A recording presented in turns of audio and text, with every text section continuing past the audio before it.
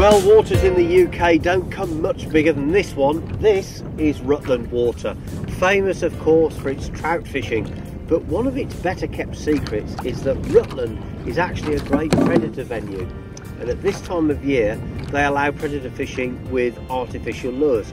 And I've come out here today with my mate Richard Lee to test out the new Matt Hayes Adventure range of spinning tackle. Now Rich is using an Inca rod, and that's basically our entry-level budget spinning rod, while I'm using the Shaman along with one of the new Matt Hayes Adventure reels. And basically what we're going to do with these rods is to test them in fairly arduous conditions, because on Rutland we're fishing with soft plastic lures in 60 to 70 feet of water for zander.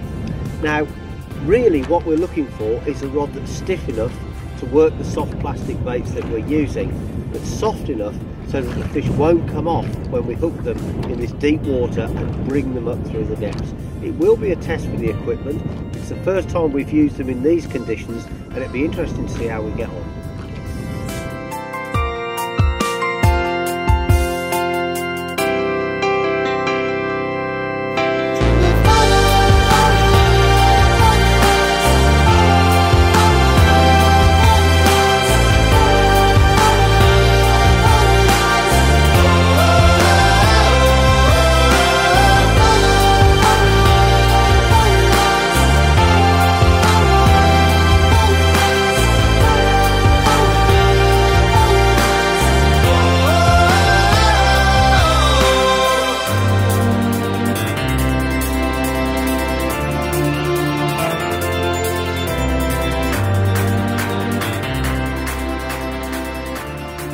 I'm into a slightly better fish here.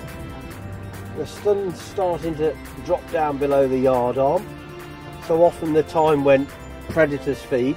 We've had a terrific day actually. We've caught piles and piles of zander, lots of small ones, one or two bigger sort of medium sized fish, but the main point was we wanted to put this Shaman and Inca rod through the paces, see what they were all about, and I think they've done really well. They've proved that for this finesse style of fishing, which is all about touch and feel, they've got the necessary backbone to work the jigs, but they're soft enough not to lose the fish. So they've certainly come through with flying colours, and that's not a bad zander to end the day on. Really wanted the jig. Look at that, just a tiny tap for a bite, and the fish has swallowed the lure. But that's a nice hefty fish, and a great fish to finish on. I love Rutland, great day out.